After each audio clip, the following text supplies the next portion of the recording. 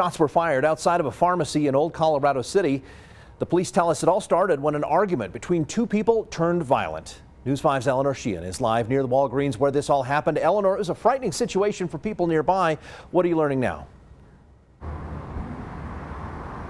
Springs police officers tell me that they responded to a report of an active shooter situation around 1:30 this afternoon at the Walgreens in Old Colorado City, just along Colorado Avenue. But they tell me that this was not an active shooter situation. Instead, they believe it was two individuals. They had an argument and it escalated into a shooting. Police say when they arrived, they found one person outside the Walgreens with a gunshot wound. They say the other person involved showed up at a hospital with a gunshot wound.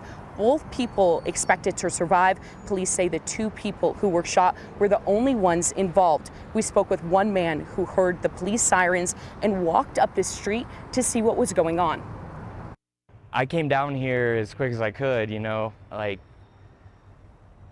just make sure she was safe and everything like that,